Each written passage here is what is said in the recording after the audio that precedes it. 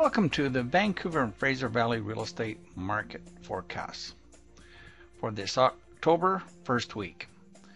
We're going to give you an overview of the market changes, an overview of world home prices, and we'll conclude with an interview with Tony Rossetti from North Vancouver. Okay, first of all, in the lower mainland here, the Vancouver market itself, the West End, is at a 12% sell-through. This is a dramatic increase in inventory. We're up from our 580 homes for sale in July to 780, so we're up 200 homes, and a lot of it just in the last few weeks. And the sales are a lot less, with only a 12% sell-through. And look at all the rest of these are doing pretty good here. We've actually ended up with an overall increase for the Vancouver area of 18%. Let's compare that to last week. Look, we were only 15% last week. All of these places have gone up, with the exception of Vancouver itself, West End. Even Richmond, which was at 10% sell-through last week, it increased a few listings here, but it actually managed to pull itself up to 12%. So overall, a very, very good market from East Vancouver, North Vancouver, right through to White Rock. And on the Fraser Valley side, we have Maple Ridge setting one of the lows here with only a 7% sell-through. Once again, increased inventory. And overall, the Valley was stable at 11%, the same as they were last week, the last couple of weeks. So we just saw Maple Ridge take a little bit of a hit there, and Langley came up pretty good from its 11%. Langley came right up to 18%. So in the Valley, Langley set the golden child record here, and we're looking what we will call normal for the Fraser Valley at 11% sell-through. Now let's quickly compare that off to something like July of this year, where we had much better numbers. But here we are in July. Everybody's much higher. Average sell-through is 23%. Here we've got places like Surrey at 20% sell-through, Chilliwack at 16 for an average of 14% sell-through. So we're certainly not seeing our mid-July numbers before the S&P downgraded the American credit and the continuing economic woes out there with the European market, etc. Let's complete the market trends. In North Vancouver, Vancouver West Side, we have a decrease indicating there's a lot more inventory coming on for next month on the market trend index. North Vancouver also has a lot of new inventory coming. So does Richmond and Ladner. But East Vancouver, Burnaby, and Coquitlam, even Surrey and White Rock, all seem to have stable amount of inventory for the next month. So it should lead to a fairly stable market. Once again, here's Maple Ridge, but look, they've got an awful lot of extra inventory also coming on. So Maple Ridge is still looking like a case of complete oversupply. Now, you can find all these reports at vancouvermarketreports.com. And I encourage you to go through all of these from various months. You'll see some absolutely most amazing market changes as you go through all the different 2-week periods. Now let's talk about the world price indexes. This has been a most interesting study. Many people have said, well, China has gone through the roof on their inflation, and we hear a lot of reports on that. So we've done some homework here. First of all, let's pick off a lot of the American cities. The average home price index from 2005 for United States for a 20-city index is at 72%. That's this dotted line here, U.S. average number 2.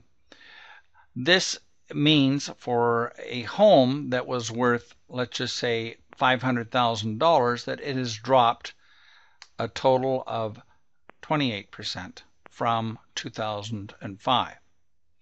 And here in England itself and their home price index for the country, they show that they're up 13% from 2005. China itself with their home price index for 70 cities shows that they're up 48% from 100% in 2005.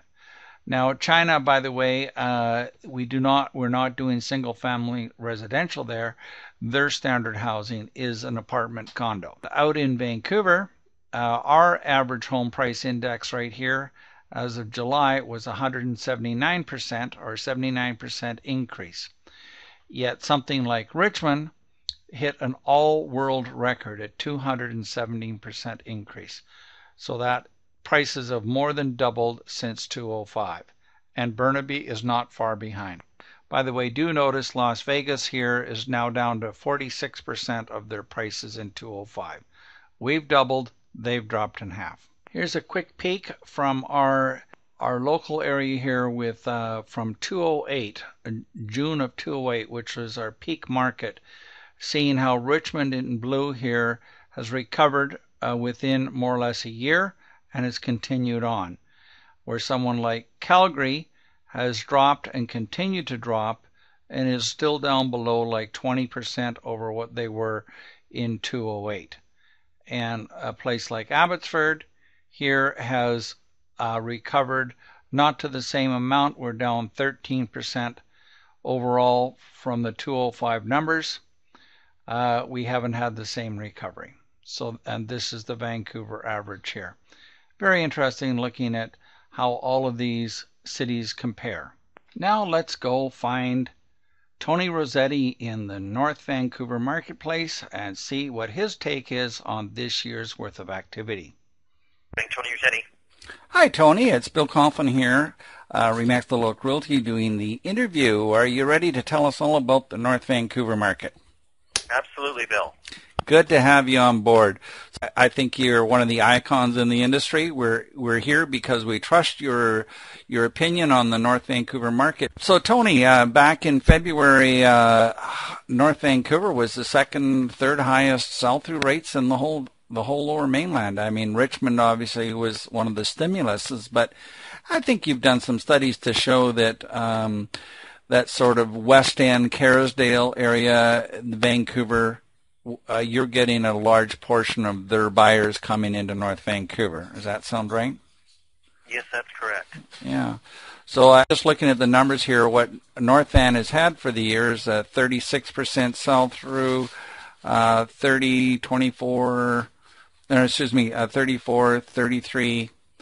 Boy, all in the 30s. This has been the most consistent city of all of the Lower Mainland. So right now, in the last couple of weeks, with the stock market fiasco here and the American debt thing, you've settled down to what's called a normal market at 16% sell-through. So does that sort of echo what you feel the market did this year? When did the tap turn on? Was it in the middle of January or the beginning of February? What were your thoughts?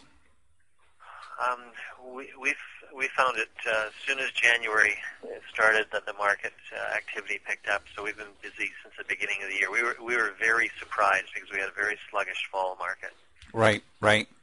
Well, and by the way, one of those stimuluses back there on the Chinese buyer is mainland China put in 2 or 3 major rules last year that they put I understand a 15% tax in November, and then they declared they were going to thwart most of the speculators in China. So we saw a very large contingent of Chinese buyers starting to buy in West End Vancouver and Richmond in November, December, and January. So you were starting to see that benefit happen in January right out of the gate as those people are now moving to your area, right? And how much of North Van, what is the direct influence from the Asian buyers? What is your component there, do you feel? What percentage?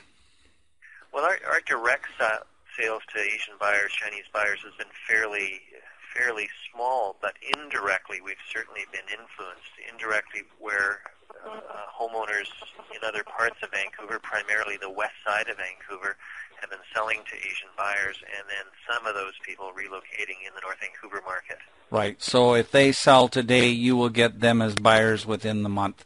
And so the following, or that's going to make you busy, right? I think you might have one of the largest out of province buyers. So was it something like 7% of all the buyers in North Vancouver are actually out of province? Well, I can't speculate for the entire market. Of the buyers that we worked with, approximately 7% were from out of the province. Wow, very interesting.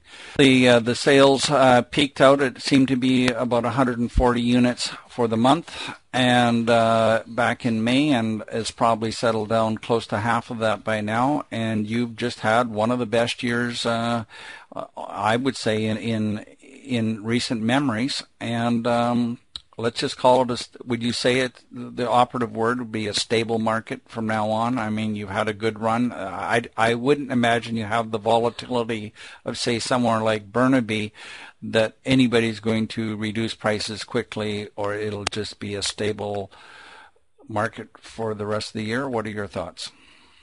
That would be my thoughts as well. Yes, absolutely. Stability. We've still got extremely attractive interest rates, and that will help stabilize the market as well. Mm-hmm. And do you see any reason for any extra stimulus in your area? I mean, are there any construction projects that are going to be coming on from now on that are not just completing, but any reason to have North Vancouver have any future stimulus that you're aware of? Nothing specific. I mean, we have a lot of new construction, primarily in the condo market. So the condo market is somewhat softer than the rest of our market, just because there's so much choice, selection, competition. But in general, no, we would just expect a good, steady market from here on out. Okay, very good. Well, I am going to thank you for your time, Tony. Now, listen, for anybody that wants an expert in the North Vancouver area, Tony has been one of the absolute icons of the area, and you can get a hold of Tony at any time. Tony, what's a good contact number there? Good contact number is 604-983-2518. And they can find you on the web at? Real Estate North Van. realestatenorthvan.com, and I'll put a link right here on this interview, so you can just click through and talk to Tony if you need any help in the North Vancouver area. We really look forward to talking to you again for a further update. You guys have had a banner year. Congratulations on your good service, and love to see the word stability. I mean, it was a pretty good run this year. Forward to talking to you next time. That's great, Bill. Thank you so much. Well, once again, a great interview with another top agent in one of our 14 marketplaces. And we look forward to our updates every 2 weeks on the sell-through rates on the MTI. So be sure to check back to find out what's going on in the marketplace. I'm Bill Coughlin. You can always catch me at bill@coughlinteam.com. or phone me directly at 888-539-4664. That's 888-539-4664. Bye-bye for now.